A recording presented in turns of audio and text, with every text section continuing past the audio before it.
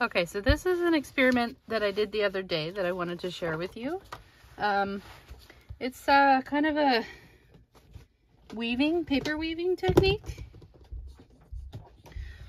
So I've woven this paper into a twill pattern. You can do whatever you like. I've got a couple of examples here. We've got a regular tabby pattern, and then I've got a twill here. And I don't know if that makes it easier to see where I've drawn out the lines. So you can actually see the pattern. But essentially what I've done is I've cut paper into 1/4 inch strips, taped one edge, and woven it together into a pattern just to make a texture. So I'm going to print these on the gel plate, and I'll show you what happens. So I'm going to use this red oxide.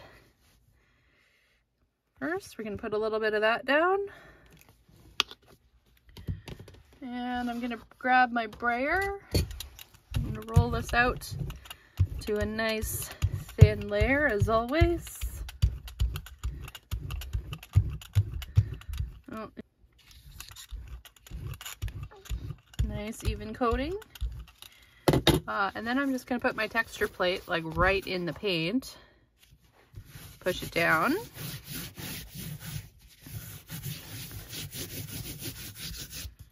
And we'll pull it up and see what we get. So I have that, and then I'm going to put some paper down.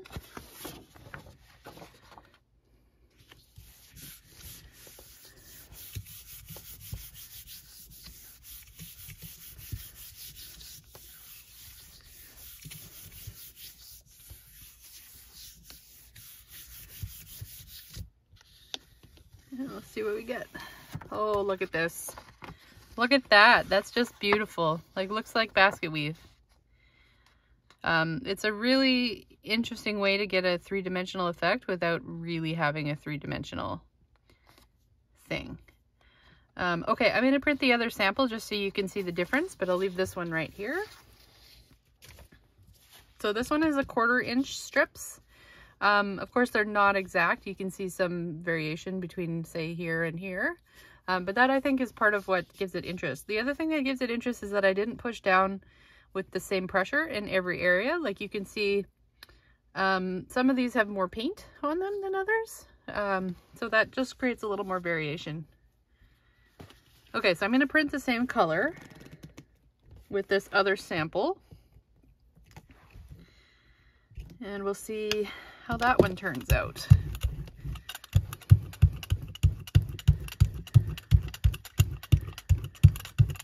This one I'm not going to worry too much about covering the whole plate because it's a smaller sample. Put that down, rub it in.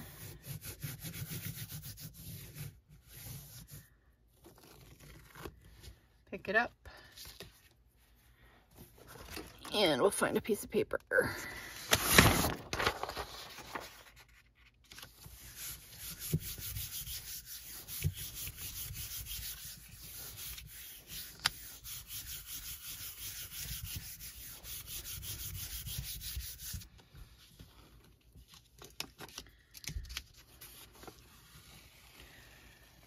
Okay, nice.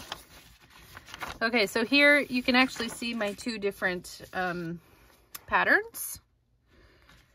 So I've got the tabby weave, which is the normal, simplest over under, 1 over 1 under for every thread or paper. And that one looks like the squares here.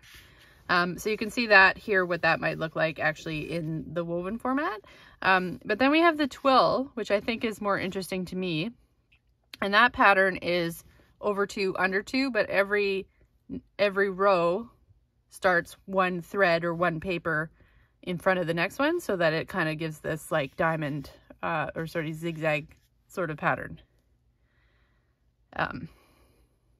Yeah, so there's a lot of potential with this. As a textile major in my undergrad, I would really love to try some different patterns and see how they come through in the print in the end. So that's something I want to play with a lot further. So I hope you enjoyed this video, and I would love to see what you do. So give it a shot. Let me know how it goes. See you soon. Bye.